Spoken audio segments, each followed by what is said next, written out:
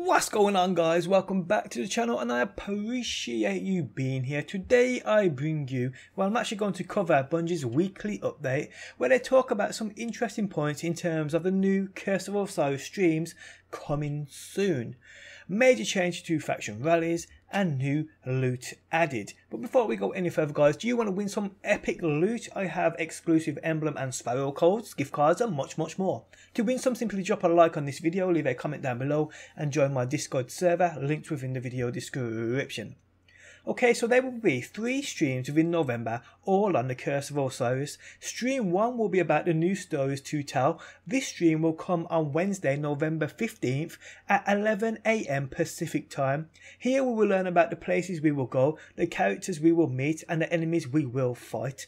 Stream 2 is called New Ways to Play. This stream comes on Tuesday, November 21st at 11 AM Pacific time. Here we will see some of the new activities which will challenge us and our fire teams. Stream 3 will be about the new gear we can earn. This will come on Wednesday, November 23rd at 11 AM Pacific time.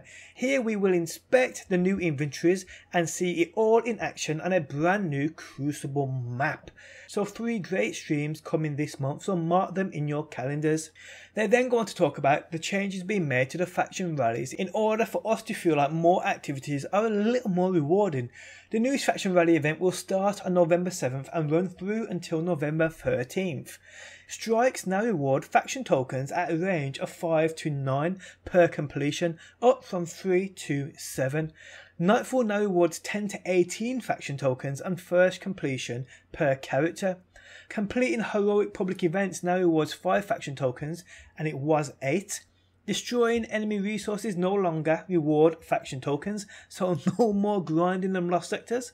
Opening lost sector chests now rewards 3 faction tokens for each fire team member. They state strikes should feel more worthy of your time you invest in them. We noticed that players felt lost sectors were useful but disliked the fact they couldn't enjoy them with a fire team, so we moved the faction tokens from the destructible items to the chest at the end of that activity. The destructibles will still be featured as a daily milestone and are still available to help your fire teams clear out the lost sector, but that is about it. In addition to these changes, they have also added new weapons for us to obtain from the faction we choose. These have been added to the packages from the corresponding factions.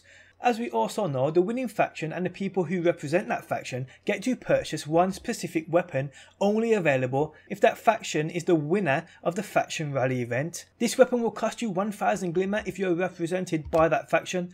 Anyone who isn't represented by that faction can purchase this weapon, but it will cost you 50,000 glimmer, which is crazy. New Monarchy this time will offer a sword, Dead Orbit will offer a grenade launcher, and Future Warcoat will offer a fusion rifle. So a few changes coming and being made to the faction rally event, which in my opinion will make it a better experience altogether. But yes, guys, mark your calendars if you're interested in the Curse of Osiris, because there's 3 streams coming this month. And that is basically it, guys, for the weekly update. If you want to read through all you can, you'll find it linked within the video description. But I hope you guys enjoyed the video. If so, leaving a like really does help me out, and hopefully people, I will see you on that next one.